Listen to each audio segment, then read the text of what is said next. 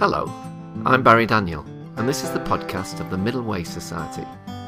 Our aim is to encourage a universal approach to living a more integrated, ethical life, avoiding dogma or any appeal to authority.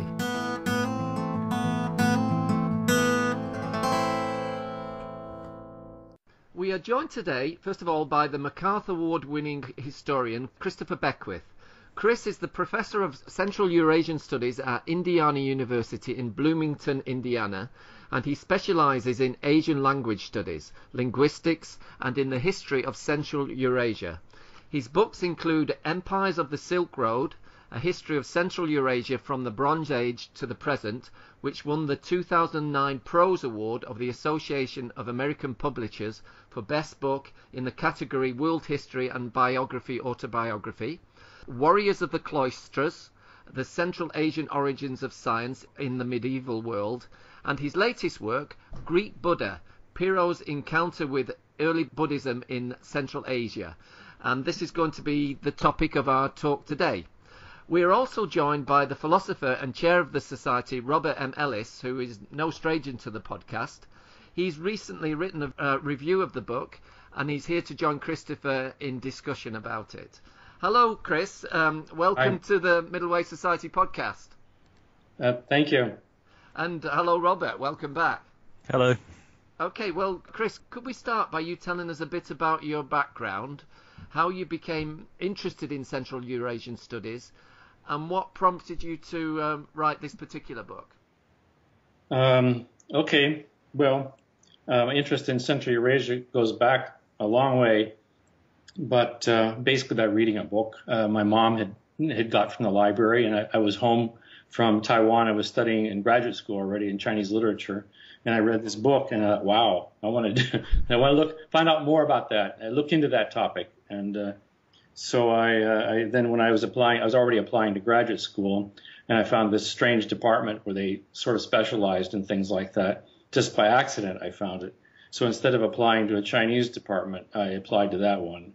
And that was the one which is now the department that I'm working in. But my interest in philosophy goes back. I've never been, up until recently, never really did any serious work on philosophy. I got interested in it when I was in college. I took a philosophy course. Yep. And the professor had one lecture on skepticism, classical Greek skepticism, and which was basically the teachings of Sextus Empiricus in his preserved works. But I thought, oh, that sounds good. I was mostly bored in that class, and some of the things I just could hardly tolerate. But I mean, I liked the ancient Greek stuff. But anyway, so I immediately went to the library and read the complete works of Sextus Empiricus, and I thought, this is fabulous stuff, you know. So, and I was also studying Chinese, so I took a class of Chinese philosophy. And I wrote a paper on Taoism, comparing Taoism with skepticism, as I describe in my acknowledgments, I think.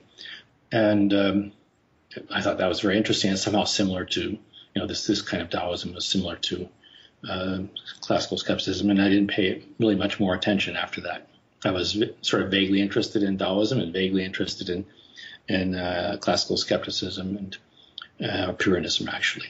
And so I let it go, and then periodically, because I ended up studying as my major language for my doctorate, I ended up studying Tibetan because it just happened to be the teacher was the best teacher, and he was fantastic, and he was a pioneer in Tibetan studies, and he was a great teacher.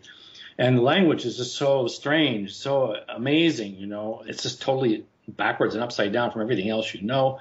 And it was just a great language. And so and it had a beautiful writing system and a long tradition. I thought, oh, this is cool. I got to study this instead of what I was thinking of studying at that time. And of course, doing Tibetan studies, you get exposed to a lot of Buddhism. Most Tibetan literature is Buddhist. So I got exposed to it. I had read more here and there, worked on things here and there connected to Buddhism, and never really focusing on it much until I was working on I think it started when I was working on Empires of the Silk Road, the history of Central Eurasia. And I had to go read all this stuff. I'm not a specialist. You can't be a specialist in everything by definition. So I had to read a lot of other people's works in order to incorporate my understanding of their fields, their specializations into this survey of this 4,000 years of history and a vast territory. So while doing this, I read a lot of things, and somehow, I don't know, in the middle of that, I think I got interested in Pyrrho again, or Pyrrhonism. Yeah. And I read something, I think. Probably it was, I'm not sure it was Richard Bett's book right away, but Richard Bett's book on Pyrrho, or on early Pyrrhonism, which is probably still the best thing written on early Pyrrhonism. I don't agree with his interpretation. He takes the view that Pyrrho was a dogmatic, a metaphysician. Yeah. So he's mainly interested in metaphysics, and it was a dogmatic sort of thing ultimately. Anyway, so I liked the book, and at some point I thought, okay, I got to look into this some more, and so I had to read the texts, the main texts. There aren't very many, and analyze them. And as I was doing that, I just got more and more into it, and wrote a long article on the main texts and in Greek.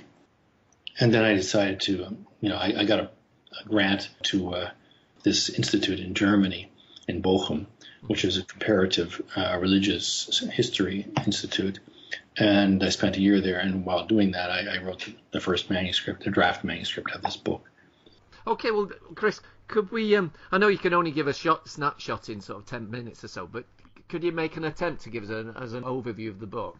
Okay. Basically, and I mentioned the title, you mentioned in your review, Greek Buddha is a misnomer. It's not. It's actually referring to Pyrrho. Ah, right. Yes. So that's why I never thought that somebody would interpret it as possibly meaning that the Buddha was Greek or something, but it was simply, Pyrrho was a Greek. Yeah. And he, became kind of an enlightened being, you might say. And his teachings were the same teachings basically as taught by the Buddha. The earliest, the ones we can figure out on the basis of the data. So that's why I thought of this. That really didn't occur to me that it referred to Pyrrho because he's presented as a follower of the Buddha, isn't he? And he's not presented particularly as an enlightened being. Well, he's not really presented that way anywhere except in things that are being written today, pretty much. Yeah. Here, my original focus for it was, okay, if what I'd read, what I was thinking about, looking into the material and everything like that, if his teachings were basically Buddhist, well, what kind of Buddhism was it? It wasn't the kind of Buddhism that you see in, about the periodization of the actual texts that we have. The actual oldest texts we have are these Gandhari manuscripts that were found fairly recently in the area border between Afghanistan and Pakistan, and those mountains in there. There are some monasteries where there were some deposits were found. And they're in this Prakrit language, so it's an early Indic language, but not Sanskrit. And there are several big international projects working on preservation and this transcription, translation, study of all these texts. So when you look at those texts are very similar doctrinally to what's in the Pali Canon. But all of this stuff is reflecting some very late developments, apparently. And there's indications of that just in those texts themselves, the way they present themselves. So I thought, well, okay, if we have this other material, which we do have some of, Megasthenes is very important, and Pyrrho, assuming that's correct, then what does that say? Well, and there's also the Chinese information. There's, I wouldn't say Taoism is a kind of early Buddhism, even the early Taoism, but it has these early Buddhist elements in it. It's very clear. Some of them are very specific markers kind of early Buddhism. And the name Gautama, that's the name, the actual name of Lao Tzu is not Lao Tzu, it's Lao Dan, which if you go back to the linguistics like I do, then it's reconstructible as Gautama. Gautama, that's the Prakrit form of the name Gautama. So the name is there. You got some things, some ideas. So that's another a testimony. So we have several testimonies. So if I could just interrupt you, Chris. You're telling us a lot about the process that you went through, the thinking process, which is interesting. I'm sure anyone who reads the book will be, or has read the book, will be interested in that. But what struck me more reading the book was the extraordinary conclusions you've reached. So I'm thinking maybe it would be easier for people to relate to if we work back a bit more from those conclusions. I mean, for example, that the Buddha was a Scythian to start with. I mean, or that what you've just said about Lao Tse is or that the Buddha wasn't born in the Ganges Valley. I mean, these are all astonishing things for most people who've studied Buddhism. Did you have a sense while you were researching and doing this that you were actually producing something, so radical in a sense, or something completely revisionary? No, I didn't. I didn't set out. I never set out to produce anything radical. What I'm only interested in is solving the problems, solving the puzzle, and making things as clear as possible, and improving knowledge and improving understanding of things. That's really what I'm always interested in. And people think because when I do that, then you have the edifice that has been erected by people over sometimes a very long time, and that one says such and such things are X. Well, I look at the data, and the data is what you have to look at, and the data can't be interpreted in the way to give you X. So instead it gives you Y. So then I said, let's look at the data and then see what we get. And we get Y, and I describe Y. And I'm not really interested in X very much, unless there's information in the X, sum of X, which is relevant. So you mentioned things such as Buddha. Well, his name, his epithet, Shakyamuni, is the Sanskrit form of the oldest form is Shakyamuni. And it just, even either way, it still means sage of the Scythians. The Sakas it's just another word for Scythian. It is the same word, by the way. It's the Eastern pronunciation of the word Scythian. What is another one? You mentioned that he undoubtedly came from the area of Gandhara, not from Magadha. He may have gone to Magadha, may have worked there, taught there, died there.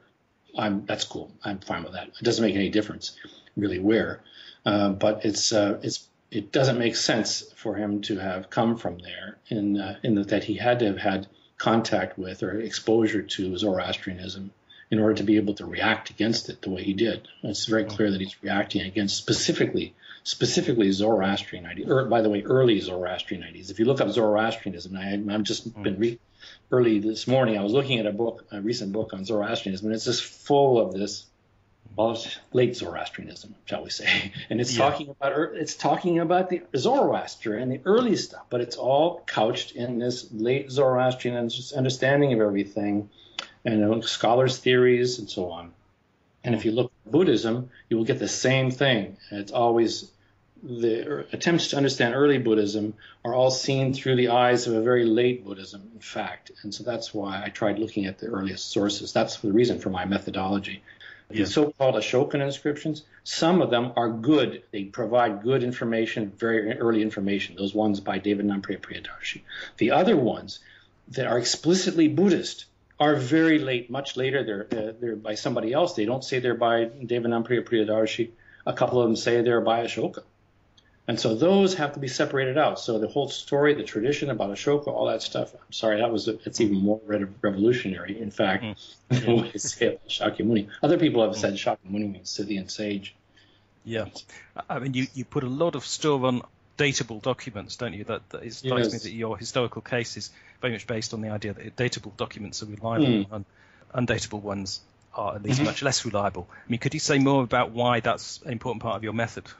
It's a historical method. History is the study of human events or human things over time.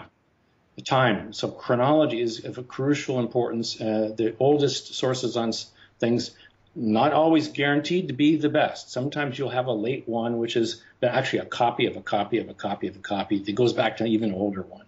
Okay, the case of Eusebius, the text on Pyrrho, the best text, is preserved in Eusebius's introduction to the Gospel. Well, that's a couple centuries AD. And then we go back, it's a copy of another text by Timon, which is in reporting it reports a historical history of philosophy, which quotes Timon, who's quoting Pyrrho. So we got, 4 moves. But yeah, that's the problem. But but that has been studied a lot. And so we've got that pretty well narrowed down, and we know what it is, where it's coming from, and each of those bits of information. And so when you take the canon, for example, or the canons, of Buddhism and look at the canonical literature, there are all kinds of things there, and people have been trying to figure that out for a long time. What are the oldest texts? What are the oldest teachings, and so on. And I have to respect that to some extent. So I've looked at the best scholarship there and to see what they say.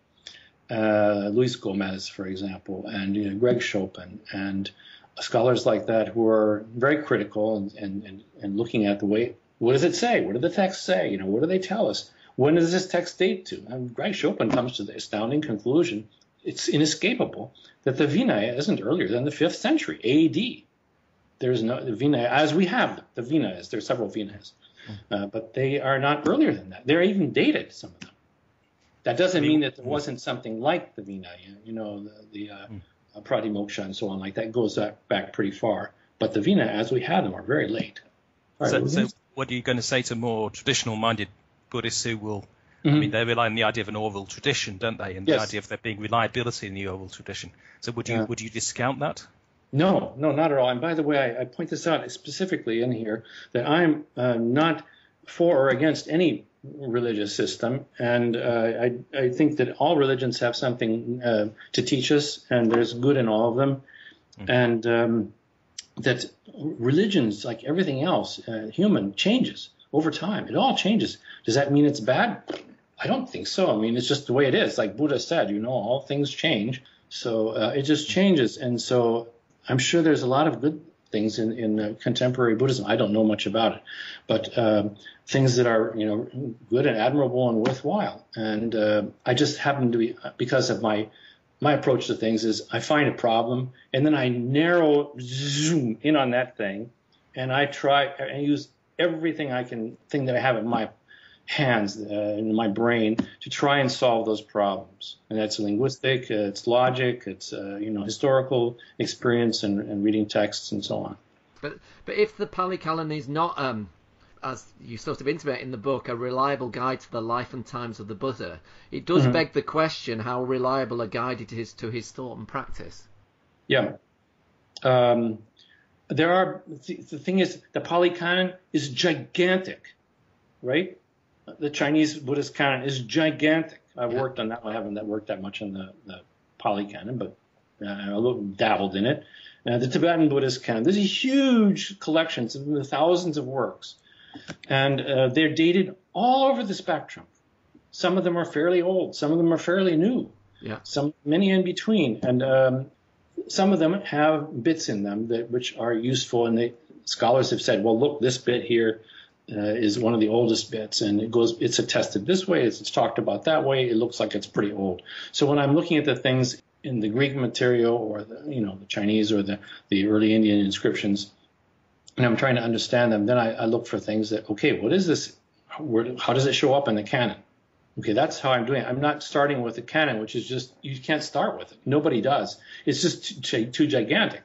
Unless you're saying, okay, I'm going to deal with the organization of it. All right, that's fine. People do that. And then they talk about the titles and which sets things go on, which set and so on, which basket.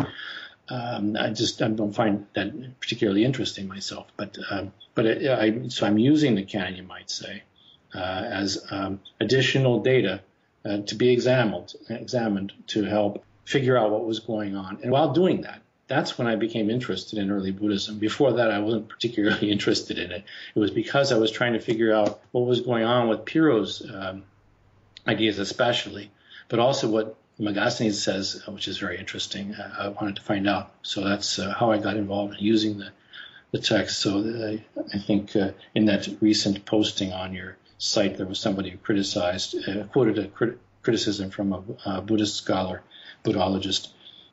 I expect there'll be a lot of that.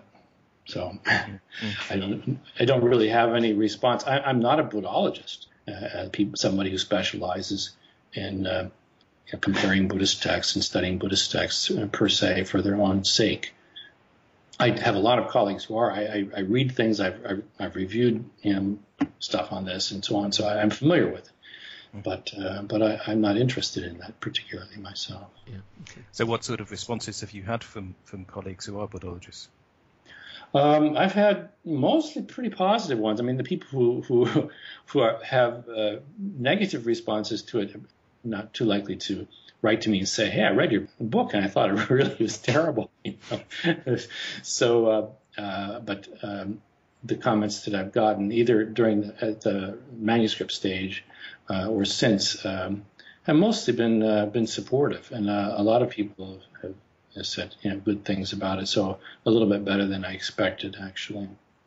I mean, what I found particularly interesting about your book is that it meshed or provided a historical explanation for a new historical light, if you like, on a problem I've always had with Buddhist teachings and the consistency of Buddhist teachings.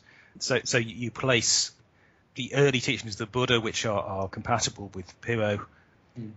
That's early Buddhism, as I understand it, as you're presenting it. And then the overall message seems to be that the later, the things which are often seen as core Buddhist teachings, such as the Four Noble Truths, the Noble Eightfold Path, Karma and Rebirth, and so on, that these are, several centuries later than the time of the Buddha as you trace him. And so, for me, the issue has always been, in these inconsistencies in the Buddhist teaching, that on the one hand you've got the early teaching, which is basically the middle way, which rejects metaphysics and avoids metaphysics, and then later on you've got all these Buddhist teachings which appeal to metaphysical authorities, which come from the revelation from the enlightenment of the Buddha. So, there seemed to be a contradiction, and I couldn't find a historical explanation for that.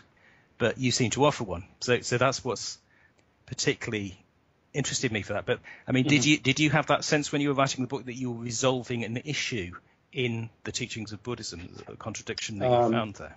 That came to my mind, but I was really interested in getting rid of the problems. That's to me one of the problems, one of the things that it distracts from the core topics. So this is it's irrelevant. And by the way, some Buddhologists have long ago concluded that the Four Noble Truths is a late teaching. The Eightfold Path is a late teaching. So they're sort of systematized things. So one of the giveaways of that, but that they are in fact much later than what I'm calling early Buddhism. So I just went with that too, and I said, well, they say that too, so out it goes. Right. But it doesn't make any sense, as you said. Absolutely right, and I was aware of that. Yeah, it doesn't make any sense. So do you think that has any implications for Buddhism? For example, do you think that Buddhists need to recognize this contradiction, for example? I don't know. I mean, like I said, religion changes. Every kind of human endeavors and human ideas, all of these, they all change. So I think it's just part of Buddhism today to have these, worlds and, mandalas and all that stuff. The conceptualization of the universe.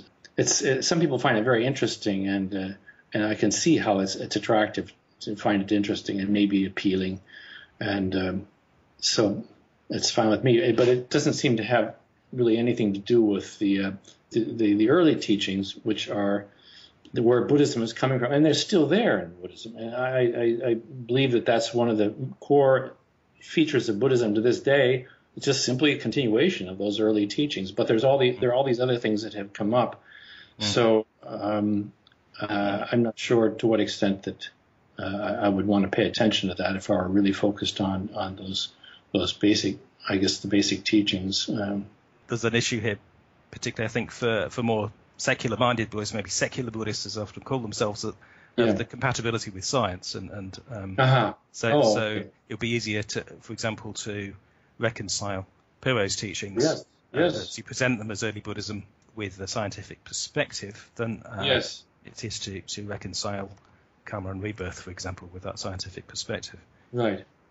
I think that it does simplify things. And I'm interested in the science, as you may know from my other book, Warriors of the Cloisters, which is very much focused on what Buddhists were doing in those monasteries, and it turns out to be very interesting so far as science is concerned. But nobody ever noticed that before.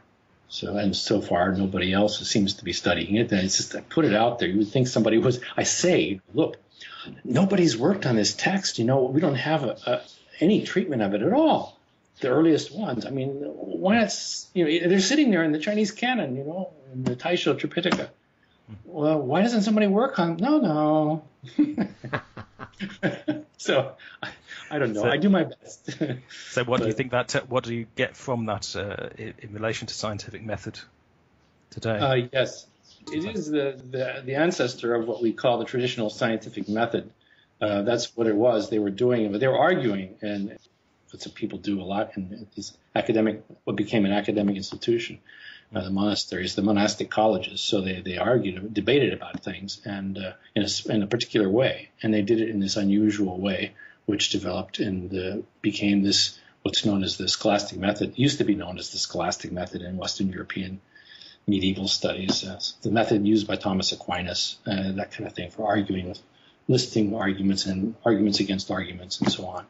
And it turns out to be extremely interesting. So I got interested in the argument and how it works and the logic behind it, and recursion, that sort of thing. But it comes from the Buddhists talking about Buddhism. Would you say that the provisionality found in the best scientific investigation is provisionality? So maintaining a provisional perspective which can be revised in the light of new evidence. Is that part of what you discovered in these texts? That's certainly coming from studying the material that went into Greek Buddha. Yes, and my further thought about it and working on Hume, of course, and what he was getting at as a Pyrrhonian, a self-proclaimed Pyrrhonian, and what that means for science. And what it means is that he actually thought there was still a problem there. And as Sextus Empiricus kind of thought there was a problem because everybody is raised with the same kind of idea since Aristotle anyway, before Aristotle, but I can't blame them. I like Aristotle. But anyway, with the idea of what I call rectilinear logic and traditional logic, which is not mapped on our world, which is, as Einstein said, curved. I like that idea. But I mean, our logic is circular. Its induction is we can't think without it. We think that way. So if we work on it from that point of view, then we end up with a different approach to science. So that the science, as I mentioned in chapter 4, that things have to be there. It's an imperfect world. So everything is, because it's imperfect, it's gradable. It's not all the same. It's not just one perfect thing. There are lots of different things of the same variety. We categorize them. We put those categories on, as Pyrrho said, and it's, according to traditional logic, that's wrong. It makes it circular. We put the categories on, and then we think about it, and we use those categories to interpret it. It's completely circular. But all of our thinking is like that. So our logic is fundamentally circular or non-rectilinear. So that's why I call it the vice of circular logic. How do we think? But when you apply that to science, then the scientists are doing this and excusing themselves, saying, oh, sorry, yeah, I know it's not justifiable by philosophy. Science is not justifiable. We're doing it anyway because we want to find out, like Aristotle. We want to find out. He had his own logic, which is rectilinear. But he was mainly interested in just finding out how things worked. That's what he was. So he was trying to analyze it in the best way he could, which was maybe not the best way. But the scientists are doing it. They're doing it in their way, and they are, aware to some extent that it can't be perfect, and we're going to do the best we can. We get the best measurements we can. It's not the best, not perfect measurements, but they're the best ones we can, and collect as many as possible because we know that some of those are going to be bad anyway.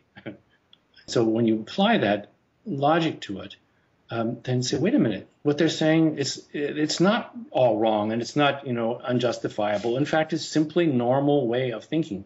What Hume said, his what did he say? Skeptical solution, which is a kind of a cop-out sort of thing. Well, we just live anyway, according to the phenomena. Yeah, what else do we have besides phenomena? I mean, okay, maybe there's something.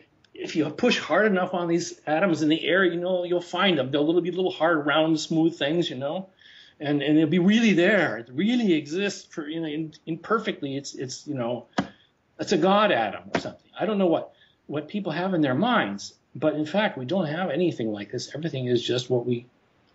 I'm talking to you. I think that I'm talking to you, and I think I'm talking to you, and you think you're listening to me, and we think about these things, and we think we see all this world. It's just phenomena, and if you try and get beyond that, That's what Pyrrho was criticizing, and I think the Buddha too, is saying, okay, what we think about the world and what we do about the world, that's one thing. He's saying thinking about the world, taking it one step removed or two steps removed, that's a meta theory. And meta theory is doubly bad, in a sense, because it's just using the results that we get usually from rectilinear logic and end up going through the circular vice, ending up with nonsense pretty much. It doesn't make any sense. So that's why it doesn't make sense, and that's why he's able to disprove all of it. But then it makes us, I would really want to know, I'm not a logician, I would really like to know what a logic based on non-rectilinear logic. I spoke to a logician that I know, the only one I know, and we discussed it. And it turns out somebody used nonlinear. I wanted to use nonlinear. Oh, it's already been used by somebody, computer science. It's being used now. So I can't use it. That term is taken. Okay. So how about rectilinear, non-rectilinear? Okay, it's longer, but that's what it is. And that's the way we think.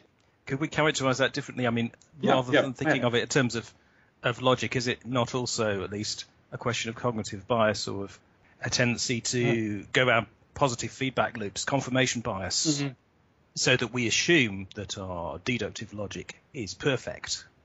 But that's surely about the way in which we use logic rather than needing to actually completely change the logic. Yeah, you're right. There is this problem of the assumption. And again, assumptions are often the things, including logics. The idea used to be that formal logic and pure mathematics, it was some kind of like God thought. It was perfect. It was perfection. And it didn't have the problems that you had with induction and other kinds of thinking. And then people who do logic don't accept that anymore. It's all based on induction too. He pointed it out. He's perfectly right. Yeah, we can't do without induction. And all of the categories and everything that we have, half of them are acquired categories. The others we were born with, so we didn't. They're nothing objective, as you say, nothing perfectly objective about any of those. So I am aware of the fact that you mentioned in your comments that you thought that maybe that I actually support Pyrrhonism or Pyrrhonian approaches myself. I don't not support them, and some of my ideas, from talking about the circular logic and so on, obviously accord very well with them. As somebody said, he's actually doing philosophy, as a criticism. Well, if you're trying to figure out a philosophical problem, how can you not do philosophy? That's my understanding. It doesn't make any sense to me. So I just, what can we say about that? But you said that you thought maybe I was like typical sort of Orientalist who was actually quite contemptuous of his subject matter and wouldn't dream of taking any of his Eastern stuff seriously. And so I know I'm definitely nothing like that. And the other thing was... because that was, if I could just explain that, that's because the first three chapters are so precise and dry, absolutely just about the scholarship. Nothing that indicates anything of your perspective on it. No, I think that it was, from my point of view, in order to write chapter 4. Actually, I'd already written a draft of that years before. I just put it aside and couldn't use it right at the time being, and I ended up completely redoing it from scratch almost. But I'd worked on this idea before, but while working on it, it didn't really connect in my mind while I was working on most of the book. But in order to be able to draw some sorts of conclusions and to be, what can we do with this? How can we use this? And from any point of view, including a religious point of view, I would really like to understand something about how those texts, what they're really saying. What is that? You see text that's copied over so many times it ends up in Eusebius. What's it really saying? Well, I couldn't agree with what anybody said. I had to do it myself, and then I found out there are mistakes in it. There are one mistake anyway, a textual error in it that nobody caught. And it was simply, if you read a little bit more Eusebius, there it is. That's why it doesn't make sense. Aphasia, the problem of aphasia. There is no aphasia in that text at all. It's, just not there. But anyhow, but you need to get those things right. And that's one of the things that you learn when you work.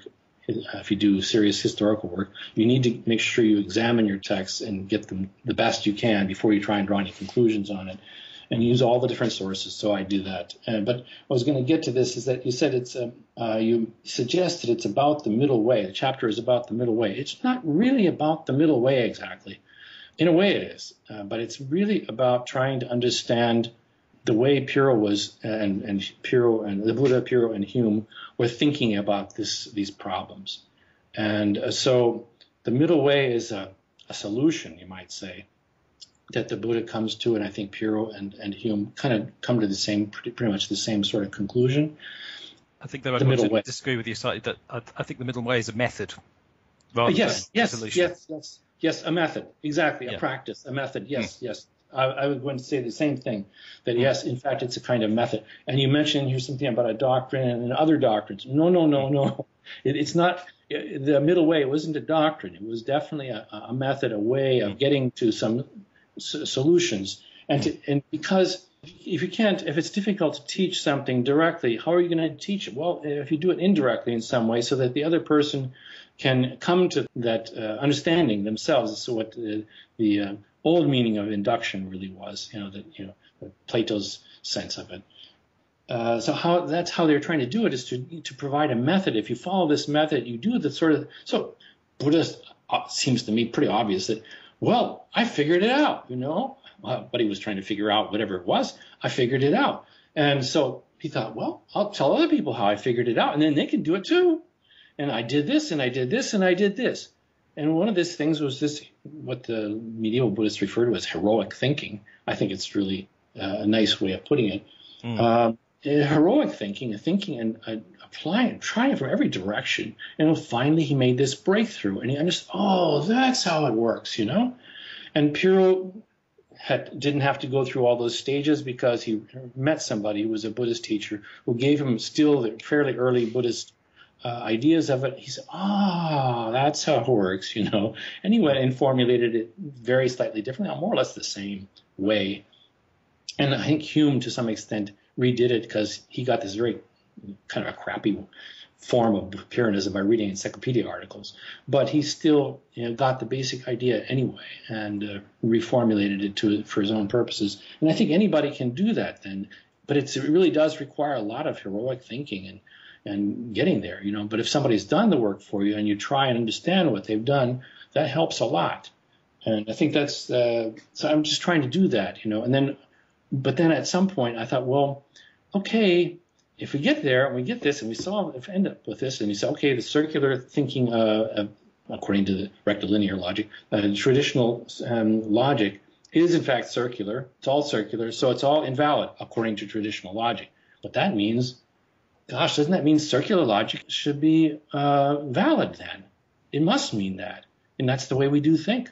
All of our thinking is, in fact, non-rectilinear anyway, circular logic. What does that mean? I want to figure that out. I got as far as I could, and then I had to stop. I'm not a specialist in it, and I asked several people who I thought would be interested in it, but they're not really interested in it. So maybe somebody else would pick it up. So that's kind of where I got to. I've developed this kind of thinking in my own work. I don't know if that would be of any interest to you, but particularly the psychological basis of this kind of provisionality that I see is linked to Pyrrho. Yes, you mentioned the psychological aspect, and I'm aware of the fact that there is the ethics. That was one thing you mentioned. So Pyrrho's teachings are considered within the history of philosophy as, by some people, and actually I'm not the first one by any means. There's some other important scholars, not like me, they're important, and who worked on Pyrrho and Greek philosophy and so on. And they said his teachings are, and actually the ancients, they mostly say he was an ethical teacher. But that doesn't mean necessarily our modern sense of ethics. That is a socially, sort of social idea, pretty much. But it had to do with behavior and more like what you would say psychology is. So, it was not a social teaching in Buddhist. You leave your family, right? That's an expression for to become a Buddhist, a practicing Buddhist. You leave the family. Well, then what do you mean? What does it mean when you leave the family? It means you leave society to some extent. You do join a kind of another group. Those are other people who are doing the same thing. But I think in the beginning there was no Sangha. So it was really leaving society and going beyond humanity, as I put in one of my chapter titles, in a certain way, to try and find that. And so who are you doing that for? You're doing it for yourself. And so people criticize this later on. Later Buddhists, some of them criticize it as not being, engaged enough with the society.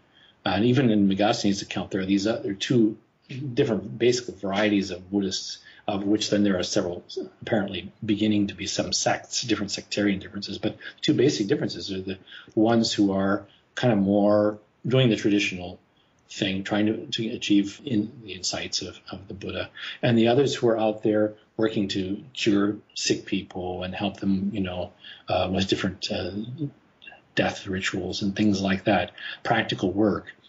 So, I mean, that's the kind of people who I think would be criticizing the others, whereas the others would criticize them for not focusing enough on, what it's all about is to try and understand how things, not how things are, but how to understand, just basically how to understand, probably.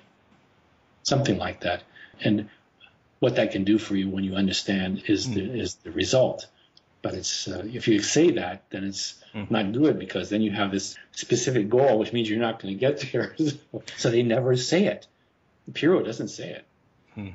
Never mentions it. It's Timon who says it. But the implication is of a flexible practice in relation to it. Yes. Yeah, I think so too. Could you explain one thing which puzzled me, which was your references to normative Buddhism? I mean, what did you mean by normative Buddhism? Sorry about that. I didn't really mean to say. Some people think that one reviewer said that when I used the word dogmatic somewhere, about dogmatic beliefs, he's being so critical, and polemical. No, it was the ancients used this word dogmatic. Sextus Empiricus uses it to refer to certain non-skeptical beliefs, non-Pyrrhonian beliefs. So I didn't mean it in that way. I really just meant originally when I picked the term, it's normal Buddhism. It's the one that we know, what we're familiar with from the canons, the Pali Canon and the other canons, down to pretty much recent times. That's so it was normal, really. It probably would have been better, but normative is there too, because all of those forms of Buddhism are also normative. I don't know if you would exactly agree with me on it, but Buddhists are supposed to follow, have right mind and right practices and right this and right that and not wrong, right.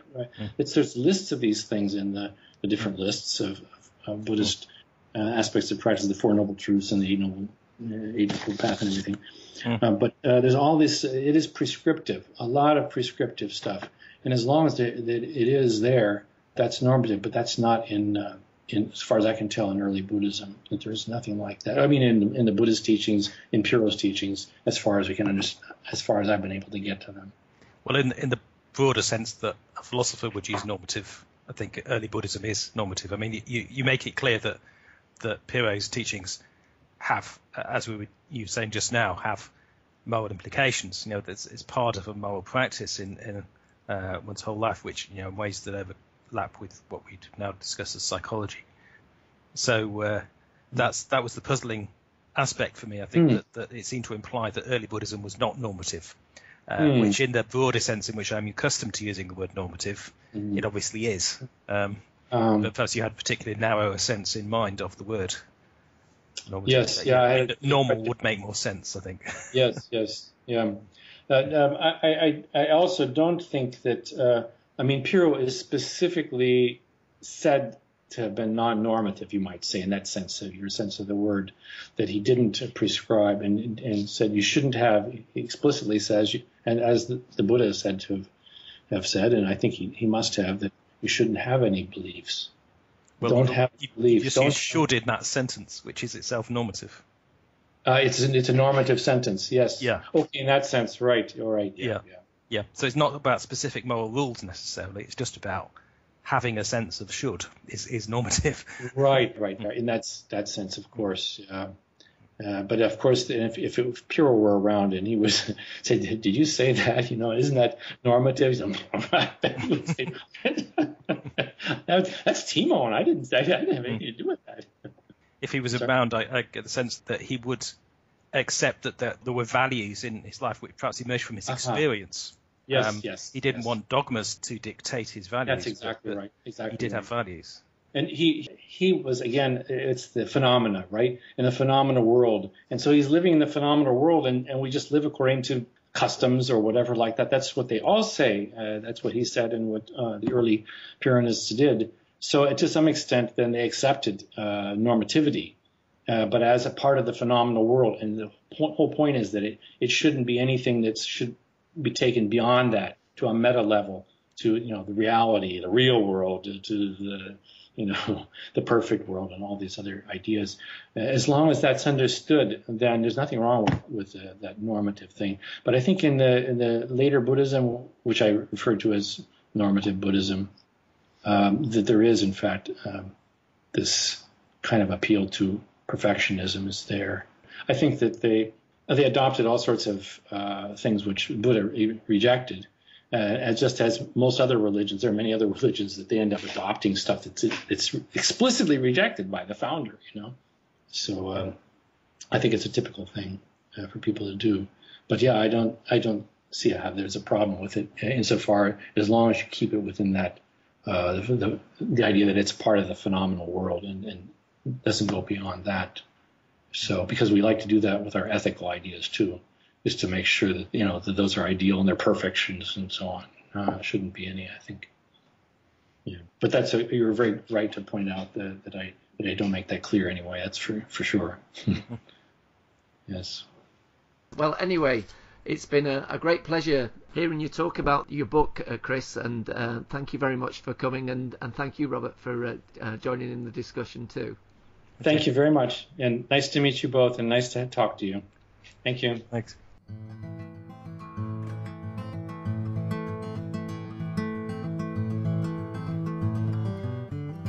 You can find out more about Middle Way philosophy at www.middlewaysociety.org.